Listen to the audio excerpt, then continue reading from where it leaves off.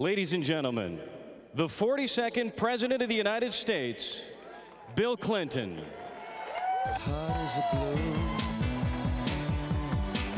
shoots up through the stony ground. There's no room, no space to rent in this town. Thank you very much.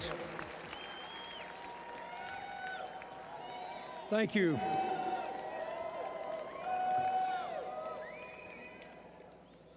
Gene and Cameron, Lucy Garvin, Mayor Dinkins, to Arthur's teammates, Bob Lutz, Stan Smith, Donald Dell. We are here in the stadium named for him to honor a man who rose from Richmond's segregated tennis courts to win the U.S. Open, Wimbledon, and more than 800 other matches. With a remarkable combination of ability, intelligence, effort, and persistence.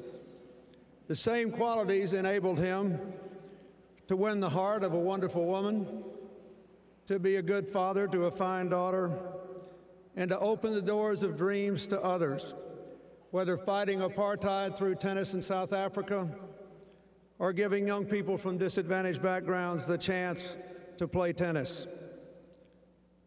The Harlem Junior Tennis program that he used to participate in himself is still alive and well, not far from my foundation's office. And today, thanks to a dream Arthur Ashe once had, 25% of the young people who participate in that program win college tennis scholarships.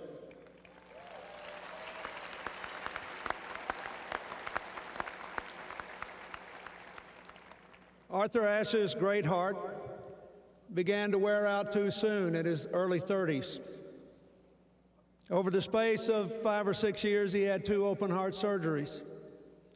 In the second one, a transfusion of contaminated blood gave him the HIV virus, something that would have broken many people and embittered them.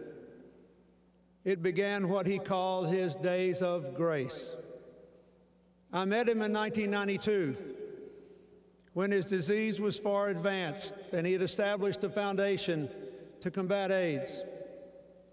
He had spoken to the United Nations about the need to face it and not to discriminate against those who were afflicted.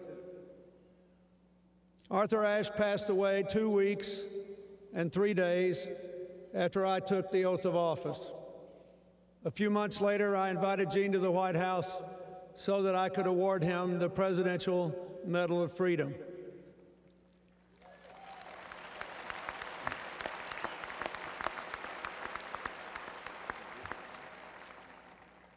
I only knew him at the end, in a wonderful meeting, a few phone calls, but his presence was luminous because his spirit got stronger as his body weakened.